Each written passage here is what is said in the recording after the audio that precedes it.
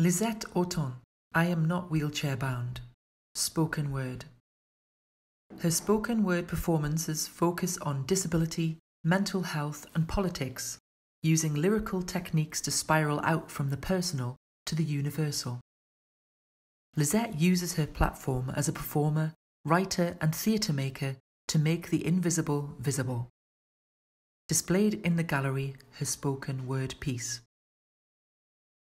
Lisette Auton is a disabled writer, spoken word performer, theatre maker and creative practitioner. She's an award-winning poet, one of Penguin Random House's Right Now mentees for her children's novel, and has just finished a guest editorship for Disability Arts Online, focusing on the Northeast and its wealth of talent. As a creative practitioner, Lisette specialises in working with people whose voices are not fully represented in the mainstream, designing and delivering unique workshops ensuring that the arts are open and accessible to all.